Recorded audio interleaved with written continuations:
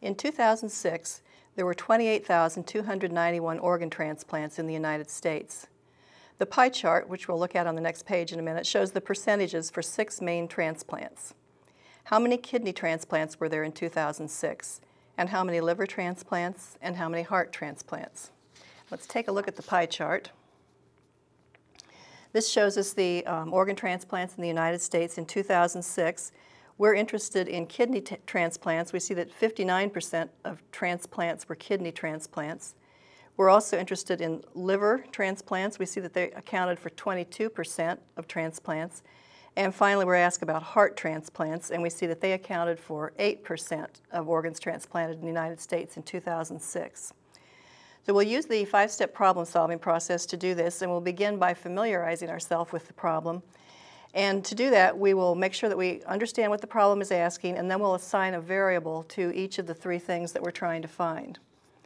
So let's let K equal the number of kidney transplants, L equal the number of liver transplants, and H equal the number of heart transplants in the United States in 2006. So we have a variable for each of the 3 numbers that we're trying to find.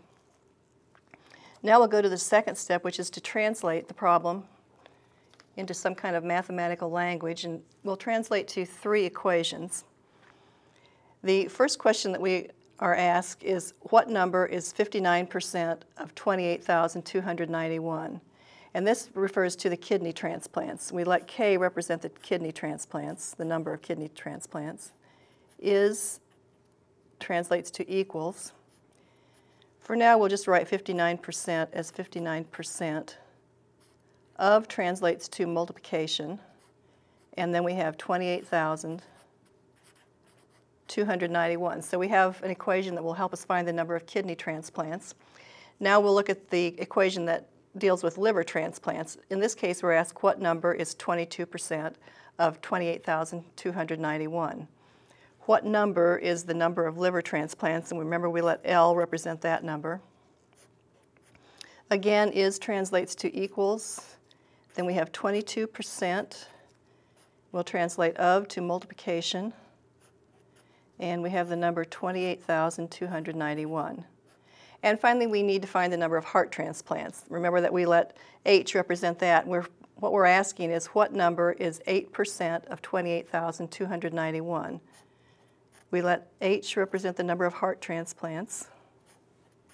Is equals.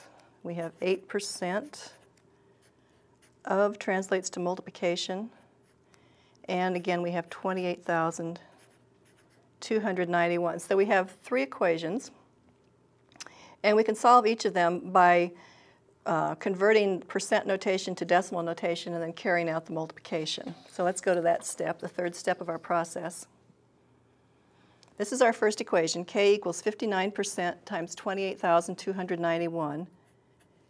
59% written in decimal notation is 0.59, and we're multiplying this times 28,291. And when we carry out this multiplication and round to the nearest 1, we get that it's approximately equal to 16,692. Now let's solve this equation. Again, we'll convert to decimal notation. 22% can be written 0.22, and we have times 28,291. And again, multiplying and rounding to the nearest 1, we find that this is approximately equal to 6,224. And the 3rd equation, again, we're going to convert the percent to decimal notation. 8% is 0.08. And then we have times 28,291. And multiplying and rounding to the nearest 1, we get 2,263. Now, the 4th step in the process is to check the answers. One way to do this would just be to repeat the multiplications to be sure we hadn't made a mistake in multiplying. Another thing that we could do would be to work backwards. We could start with this number, say 16,692, and we could ask this question: 16,692 is 59% of what number? And if we solved this equation, the number that we should get is this number, 28,291. We could also do that with the other two results that we got. And when we do either of these processes, we do find that the answer checks. So we can go to the fifth step in the equation solving process, which is to state the answer. We would say there were 16,692 kidney transplants, 6,224 liver transplants, and 2,263 heart transplants in the United States in 2006.